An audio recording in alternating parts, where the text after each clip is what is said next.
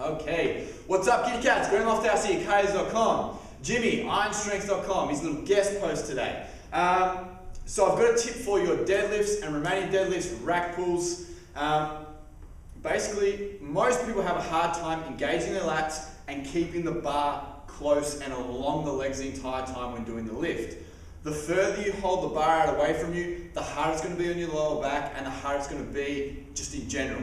I mean, if you take a weight, even if it's the lightest weight, you'll be able to hold the weight here all friggin' day, but you take that weight out here and you're going to last about 30 seconds. Same thing. So the closer you keep the bar to you, the more weight you're going to be able to use as well. Now, I'm going to demonstrate how to do it incorrectly and then correctly, and then Jimmy's going to provide a little quick tip if you still struggle to engage your back when doing this lift.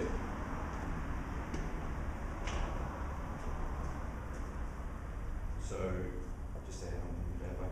Alright, so Grant's going to descend into the lift. He's going to keep that bar probably about 3 to 6 inches away from his body. This is the wrong way to do it.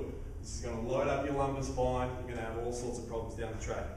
So what I'm going to do to correct that is I'm just going to loop this band over the front of the bar. I'm going to stand in front of Grant. I'm going to put a little bit of tension on it. And what this is doing is forcing Grant to engage his lats as he moves into the lift, keeping that bar nice and close to his body. This is a much healthier version of the lift. Beautiful.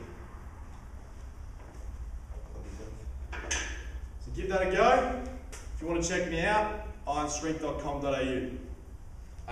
Yeah, as you can tell, well, even just doing that, my lats turned on straight away. You wouldn't actually do this when you're training. This would be more like putting it in your warm-ups just to remind yourself of how it should feel.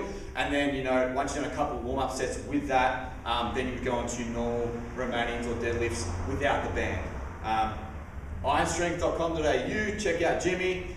kayers.com, you should know my website by now. Apart from that, speak to you soon.